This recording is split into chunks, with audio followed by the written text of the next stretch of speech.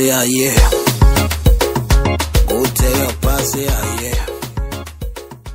I could be your supermodel if you believe.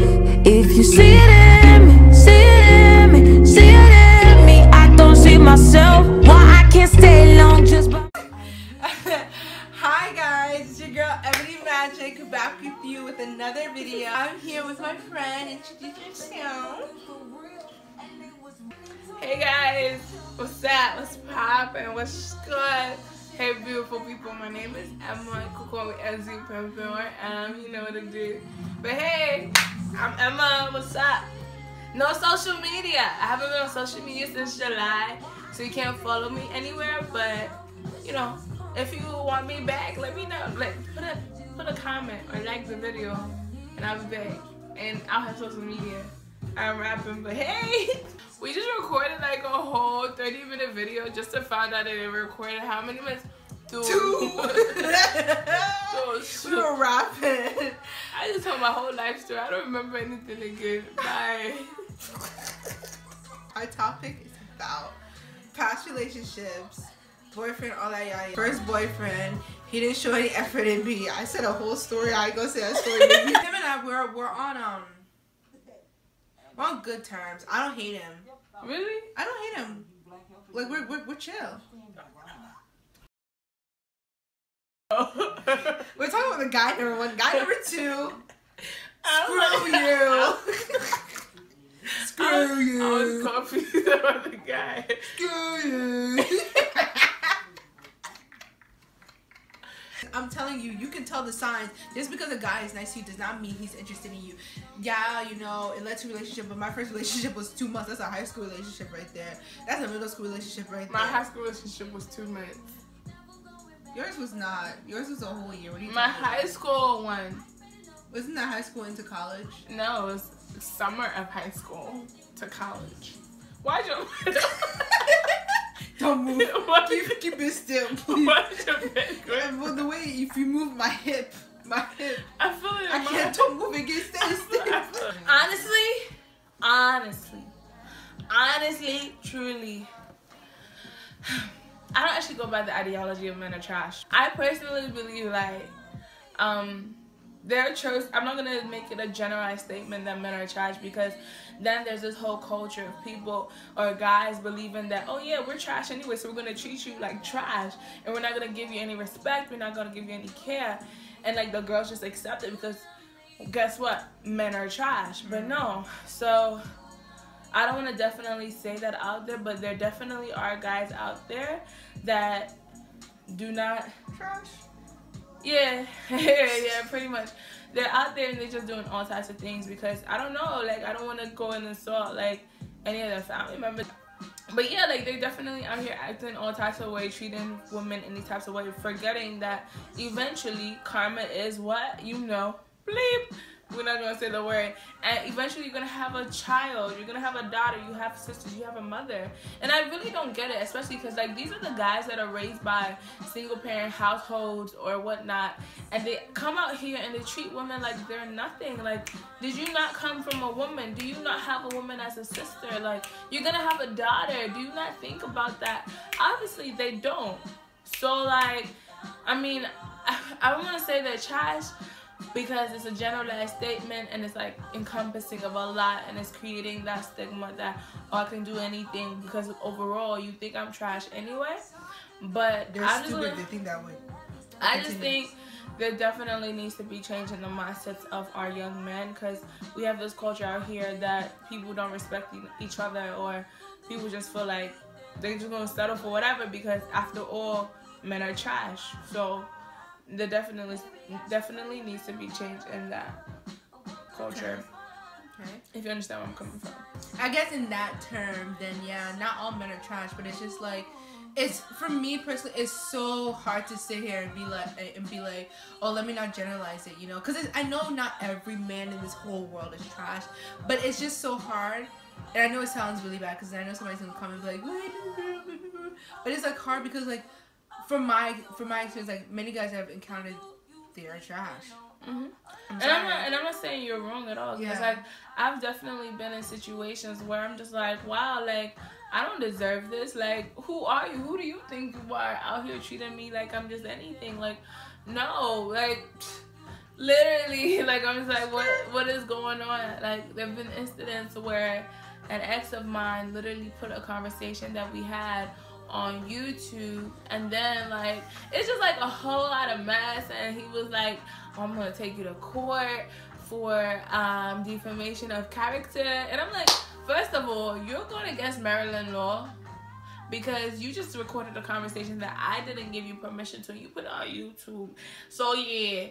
And then while we were together, he was like, oh, you need to be careful of your friends because you know some of them are snakes. But guess what?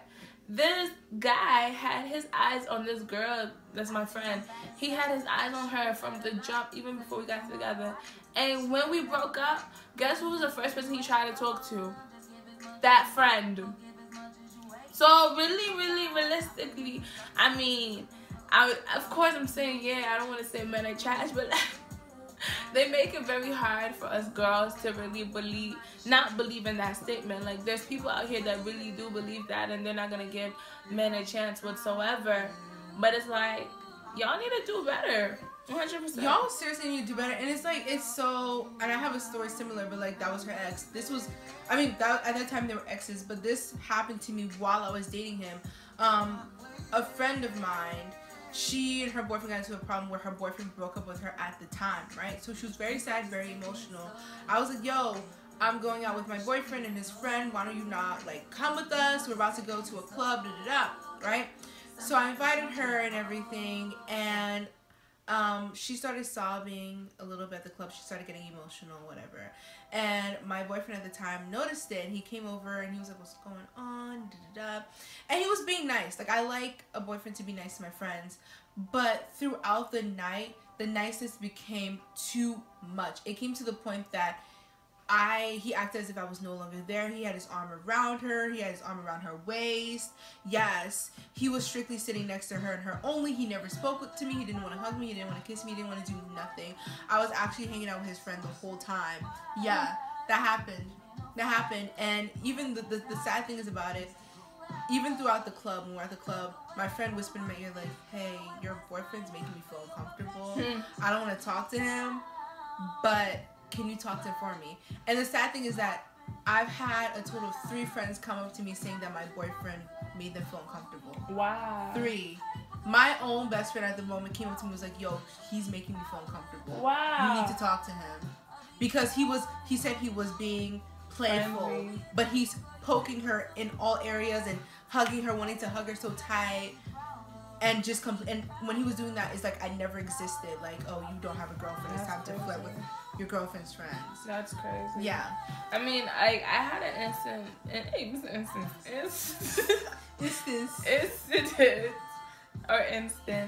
like like that where like the guy that I was involved with or whatever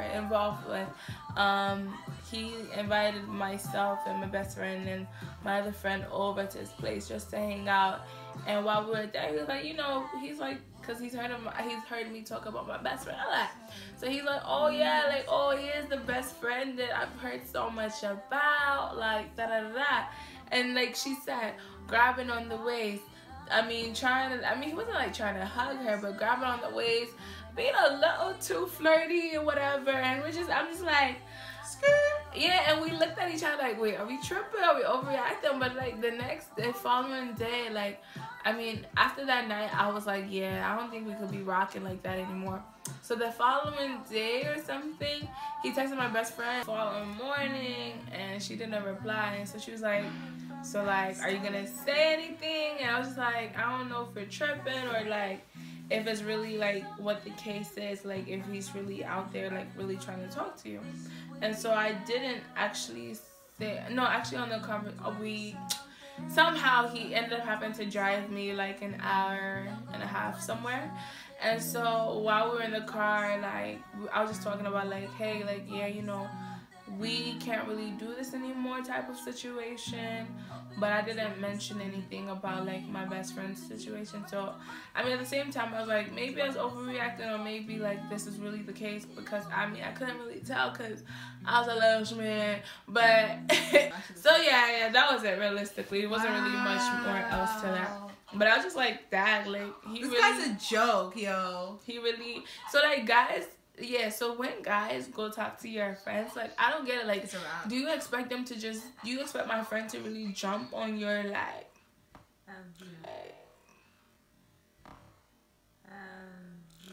wow, this is hurt. Do you really expect my friend to just talk to you that easy? Because oh yeah, like no, are you kidding? Even if you're not that close, like that's just so wrong. Like bye, don't do that. You're dumb. Don't do that. So I don't like that.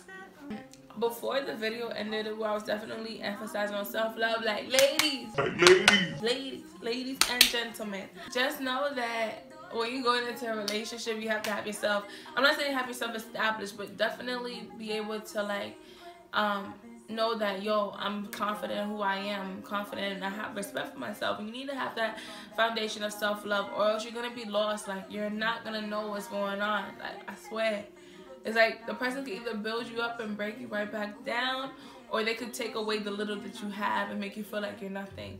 So definitely have that foundation of self-love. And if you want more videos on self-love, definitely let us know. Well, let her know down below, because it's in my channel.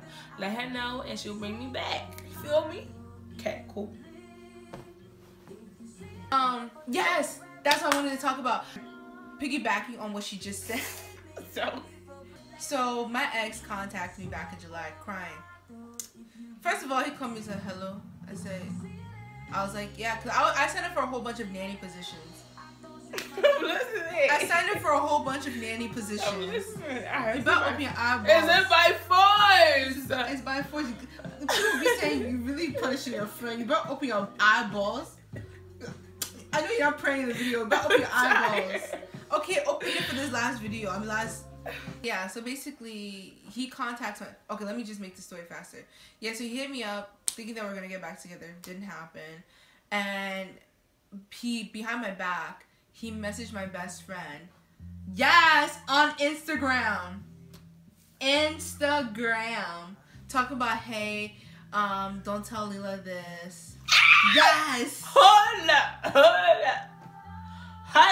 Okay, continue. Yes. He was like, hey, don't tell Lila this, but can I talk to you? As in, talking like, My best friend didn't even message. She didn't even respond. She literally opened it, left him on red, and then he still tried to contact her like, hello, I know you saw my message. She just blocked him. Yeah. Yo! This is still around the time when him still trying to get back with me. Like, are you serious right now? I'm so sick and tired of guys trying to do stuff. Like, to wrap this whole thing up, ladies, hear me out. Self-love is very important. You have to love yourself before you can truly get into a relationship, because you can't give someone your all if you can't even give yourself your all. What's the point of that? You're leaving yourself empty. What's the point in all of that? Secondly, be okay with being lonely. It's fine to be lonely. It's okay. Take time for yourself. Get your nails done. When I have money, I got my nails done plenty of times. When I have money, I get my crochet done plenty of times. Now I'm rocking a raggedy one of crochet. What do you do when you don't have money? On the real though, like even if you don't have money, just do self-care. Like go for a walk. Yeah, definitely. Do things that make you feel good about yourself, and to even make you a better person, or like making you like the best version of yourself. Like finding a new hobby, starting a business, reading. I started YouTube. Yeah, like reading more, writing, like a blog. Like there's so many things out there right now where you could express yourself, whether it's painting, drawing, get the prints out, start a website. Like I'm telling you, most of these things you don't even have to have money, but do something that you be like, yo, I'm not doing this for you. I'm not trying to come up. I'm not trying to glow up to show you, oh, I'm better without you. No, you're trying to glow up mentally, physically, financially, so you could be the best version of yourself only for you and no one else. Because like we in this culture like, oh, I'm about to glow up so I could be like, no, like you're not going up for people out there. Because like I said, like you're at the end of the day, you're gonna be dealing with you, with your own conscience. You're gonna be going to bed by yourself if you don't got a man. Hello. You're gonna be going in and back and forth. You're gonna be, like she said, you have to be comfortable being alone. So like you don't settle for everything and anything, and just keep grabbing for things just because it seems convenient. Don't go by conveniency. Go by what is not what's there, but what is perfect for you. What will make you happy. Because when that person's gone and you're sitting there, you're lost. That's not what you're supposed to feel. You're not supposed to feel lost. You're supposed to feel like yourself. And yes, it's gonna hurt, but you're not supposed to be like, what the heck? What do I do now? Who am I? Because I was stuck with that. You don't want that. You want to come back stronger and learn from that. So guys, really seriously take self-love seriously. And even also too, this takes away a little bit far from the conversation, but also adds, if you're even struggling with like trying to find self-love or something, it's nothing wrong with getting counseling as well. Seek that as well. Talk to a counselor, talk to whoever, talk to your friends. They are there for you. We're not here to make fun of you. We're not here to joke with you. We're here to stand by you. So take that out of consideration. Do you have anything else to say? And I think like one thing is people feel like, oh, I don't want to reach out to people because I feel like I might bother them, or I might like I'm getting them out of their way, wasting their time. But like people out here that really do care. So definitely reach out to people. Like don't feel like you're being a liability, because like you don't want to go through life alone. And also don't let, like she said, don't let loneliness force you into a relationship, because you're gonna find out that you're gonna be emptier than you even were before, because it's like you're not going to that relationship with anything but an empty vessel. So you definitely want to build up yourself on self-love and self-care. And like, dude, you're a queen, like you're worth so much. So don't ever settle. Don't let that attention. Know your worth and add taxes. Yeah, tax that. Say it again for the one tax it. Know your worth and add taxes. Go on. Okay. Know your worth and add taxes. Period. Thanks for watching. I really appreciate it. Don't forget to like below. Don't forget to subscribe. Stay tuned. Watch all the rest of my videos. Thank you for having me on the show. You know, it was lit or whatever. But if you guys want to see me come back, let her know. Peace. We out. Bam. Lilo use her hand like this. Bye, guys. How you ain't say you was moving forward. Honesty hurts when you're getting older. I gotta say I miss the way you need me, yeah. Why you ain't say you was getting bored? Why you ain't say I was falling short? How you leave me out so far away? How could it be?